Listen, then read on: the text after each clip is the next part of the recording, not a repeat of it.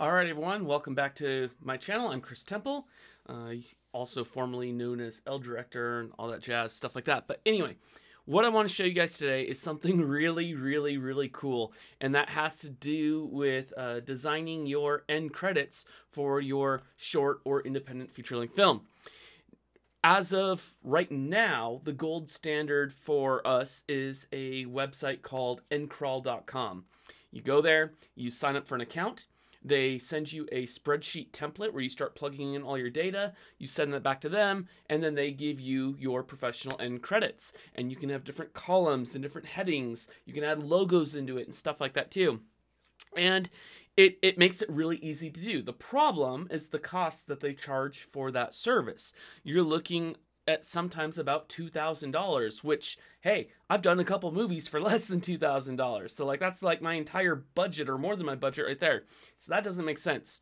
You can also use the title generators in your editing software, okay? That's perfectly fine, and you can do that. The problem is when you're trying to line things up the way you want them to line up and appear where you want them to be, you can run into some issues with that, and especially if you're trying to bring logos and images into the mix. Up until recently, kind of the workaround for this was to create a Photoshop document and build up all your credits in one big, really tall, there you go, like Photoshop file, you know, skinny, nice and tall, and then bring that into your editing software and then just scroll through that. And that was another way that you could do it. There's been a lot of tutorials about building up your credits inside of Fusion. And I was actually a part of a documentary series where that's what we ended up doing, is everything was built inside of Fusion, actually I think we used Fusion standalone for that one. We didn't use the Fusion page, but yeah, we built our credits inside Fusion, and it was a nightmare. It was a pain in the butt. So today, I want to show you a better way that I have recently found, and I came across this because I was looking for like how to do credits for free or for cheap for your movie, because I'm working on trying to get my movie finished up. We're almost done. I'm in the middle of working on sound design and music for it right now, so we're getting very close. And I was like, oh yeah, I need to get my credits made up. So let me show you guys what I found. This is really cool, and I think you're gonna like this. All right, so you just need to fire up a web browser and go to Cinecred.com, okay? Cinecred.com. And when you get here, you're gonna see a website that looks like this. It's nothing super fancy or anything. And just go ahead and download the one that works for you. So we can see we've got a Linux version, we've got a Mac version, both ARM and Intel. ARM would be like your M1, M2, M3, that kind of stuff, your actual Apple processors. And then you got Windows MSI as well, so you could also run this on Windows. Now, in order to make this work, you are going to need a spreadsheet editor of some sort, okay? I like using numbers. You could use Excel. You could use LibreOffice Calc. All those will work just fine. And what's going to happen, I'll just kind of scroll down here through the web page and show you. We're going to use a spreadsheet to enter our credits, just like you would with endcrawl. Okay, and then inside the program, when you save your spreadsheet, it gives you like a live preview of how everything is lined up. And then we can also go through and actually, let's see, does it tell us here? It's not showing us here. Yeah, here you go. You can actually do like a play blast and actually watch them in real time and see how they go. So let's see how this looks in practice, shall we? I'm going to open up Cinecred. Okay, here we are. And I'm just going to create a new project in this case. I'm going to choose where I want to put my stuff. I'm just going to save it to my desktop just to make things easy right now. Okay, now at this page, you're going to choose what your project settings are. Is it a regular scope project, or are you just doing full HD? I think for the purposes of this tutorial, we'll just leave it at the default settings, which is actually what I used for my movie.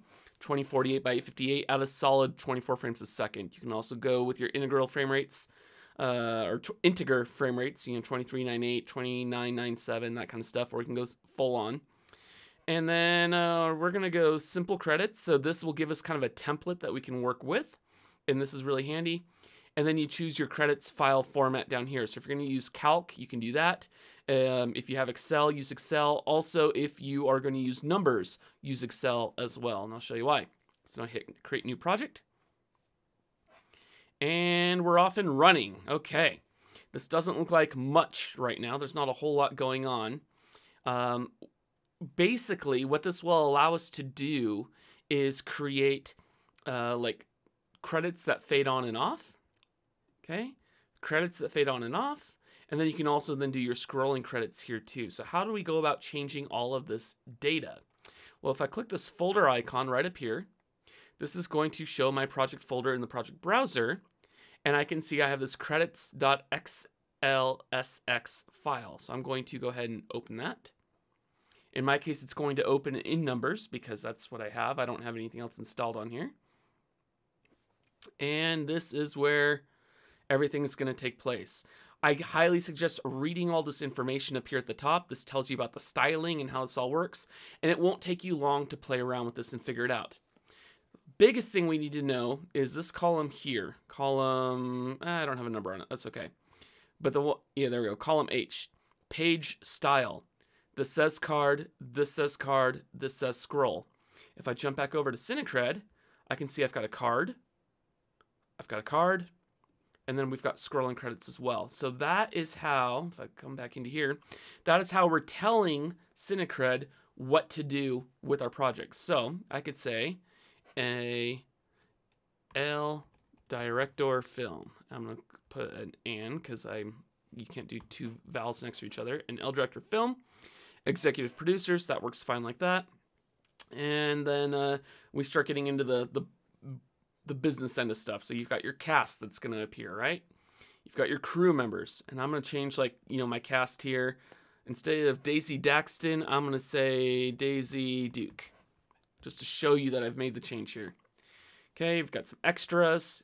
In what locations they're in. Bullets is telling you that, hey, these are going to be bullet point bits inside of your credits.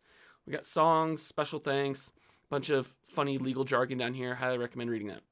All right, now that I'm ready to export this out, I'm going to go File, Export to Excel, and I want to make sure I find where the actual file is. So I'm going to come over back to my desktop because I don't want to overwrite my existing stuff.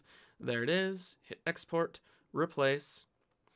Now if I jump back into Cinecred, we can see it now says an L Director Film. Okay, and if I go over to my scrolling credits here, let's see.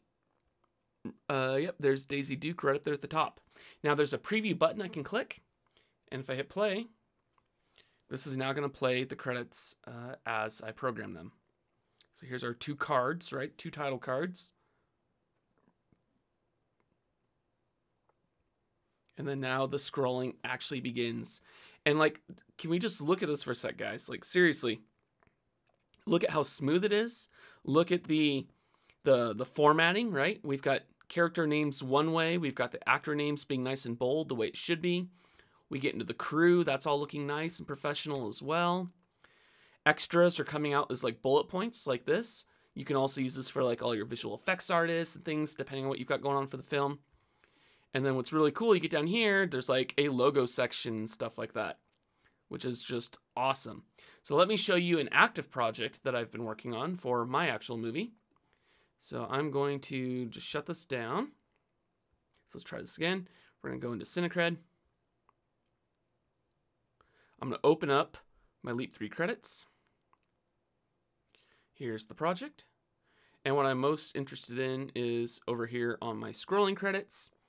And you can see down here at the bottom, I've got logos because we used Blackmagic cameras and software. I used Canon lenses. I used Blender. I used Nuke, Acoustic Mixcraft for the score, and of course Cinecred for the end credits. And if I preview them, we'll make them bigger.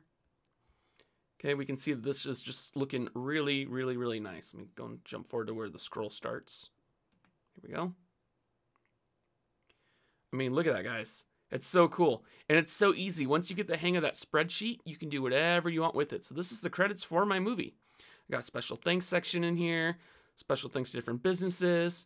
I added a couple logos, right? Flathead Film Society, which I started out here. The equipment that I used. Filmed in around, blah, blah, blah. And then a final copyright, which, watch this.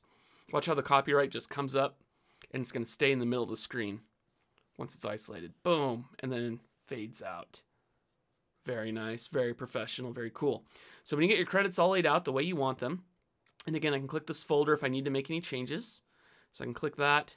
I can open up my numbers document. Okay, here we are. I can come in, I can make my changes again, add things, subtract things, all that kind of stuff.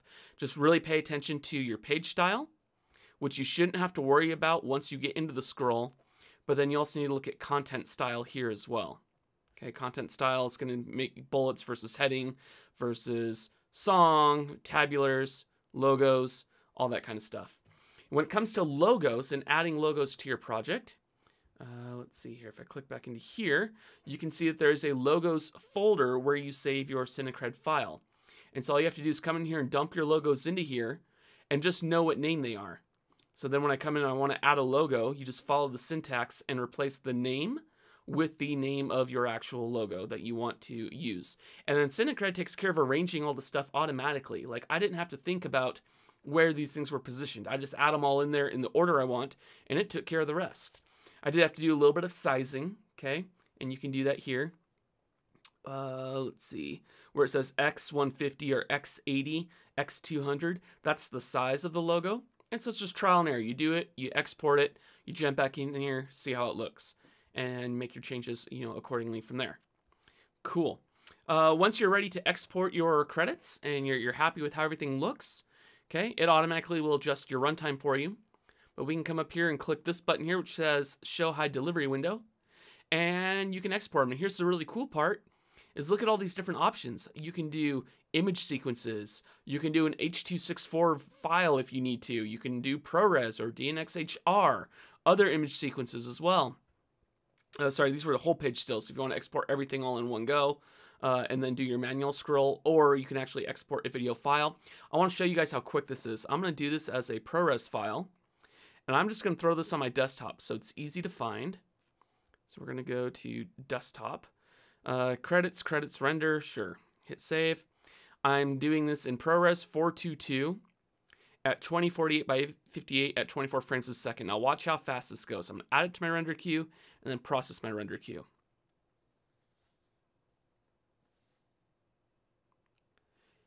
And literally in like 10 seconds, I've got them done. So if I close this out, I'm going to close out Cinecred. I'm going to close out my number stock.